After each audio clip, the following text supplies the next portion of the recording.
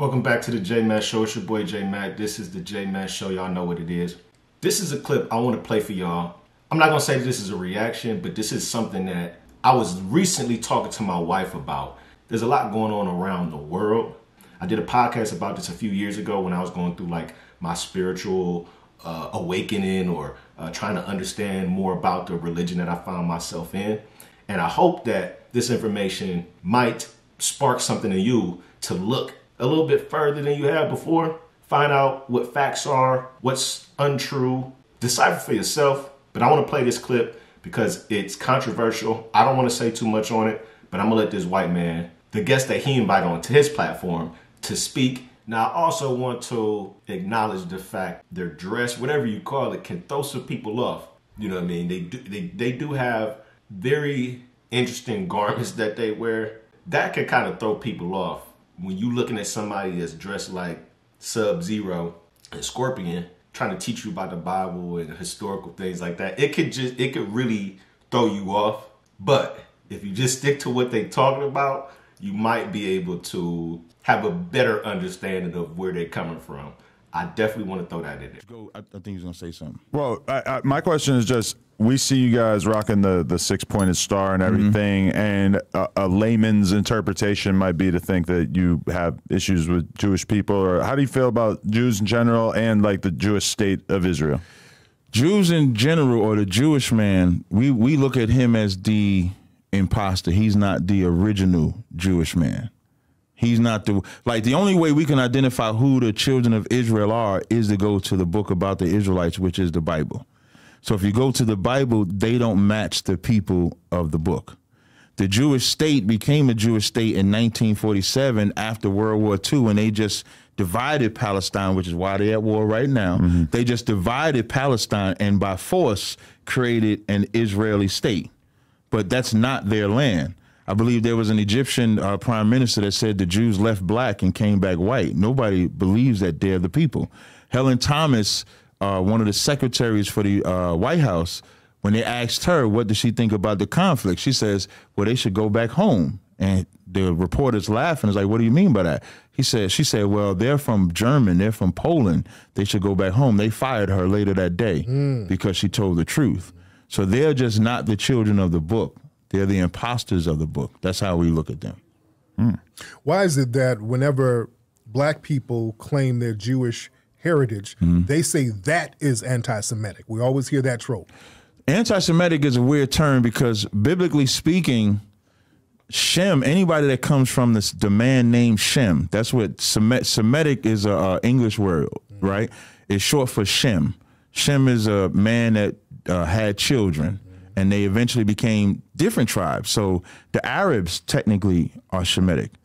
We are Shemitic. Whites are Shemitic. Asians are Shemitic. They're all Shemitic people.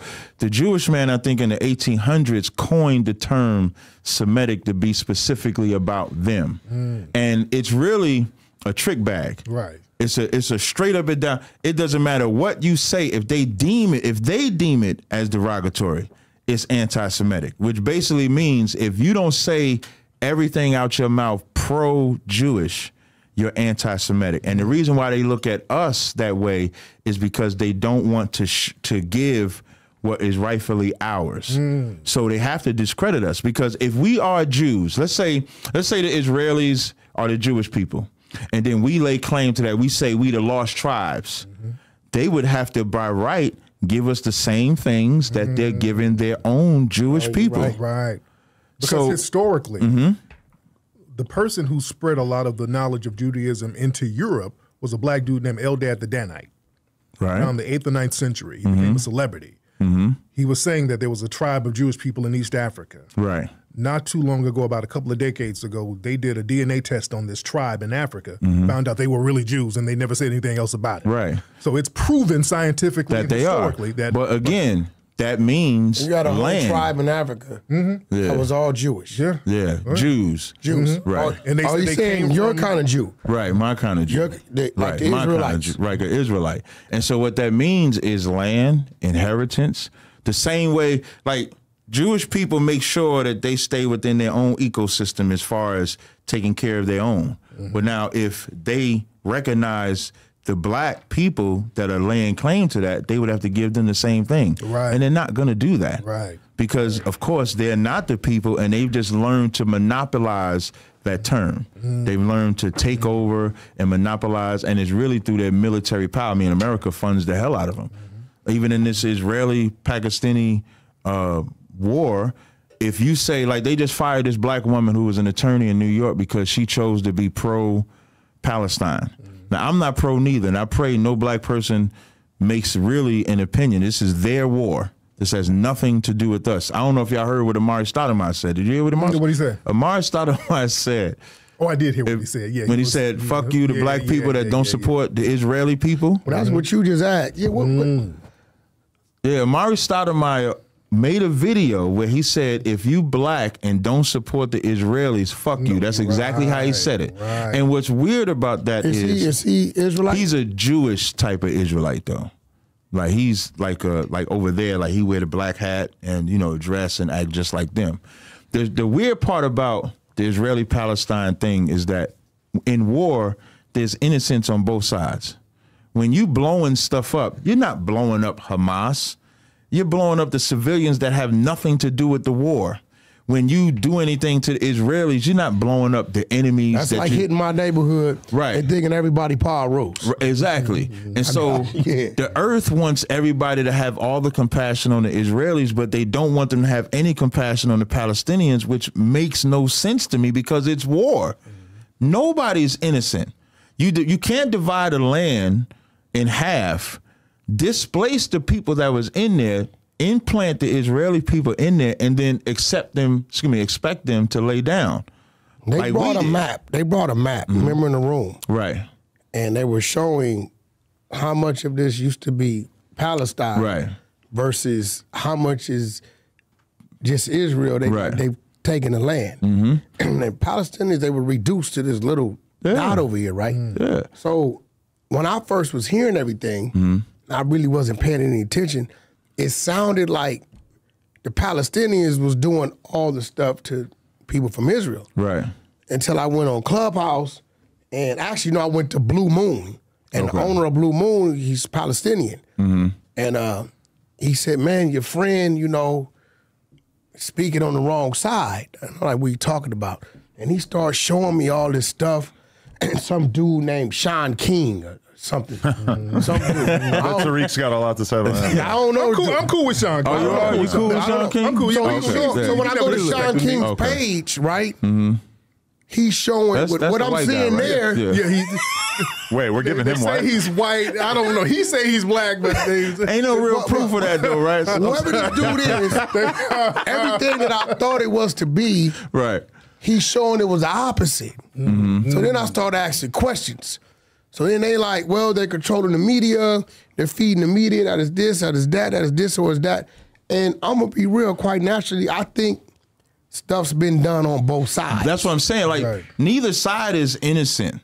It's a war. You can only fix the problem when the war is over. Unfortunately, so wrong for standing with his people?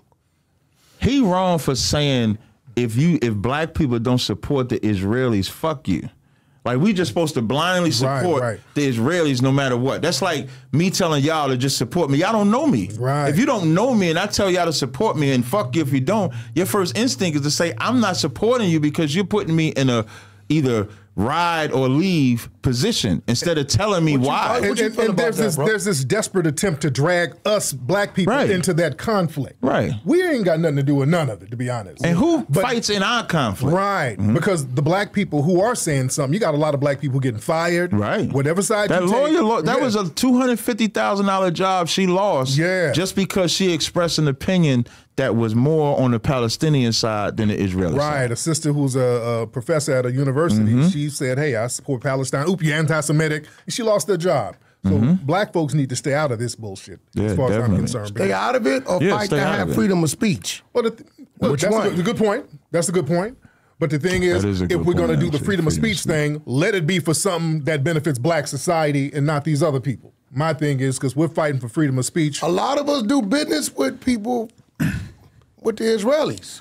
Also, I want to point out, Adam 22 is very controversial itself. I don't follow his platform, but this conversation was very interesting to have a Hebrew Israelite with Tariq Nasheed and a bona fide member of the Pyrus, Wack 100. Very interesting panel. I like that Adam didn't have too much to say in this clip. He let the person with the knowledge and the perspective do most of the talking, so I do appreciate that. Respectfully, I'd love to hear your opinions on this topic. Respectfully. Leave it in the comments below, man. We out of here.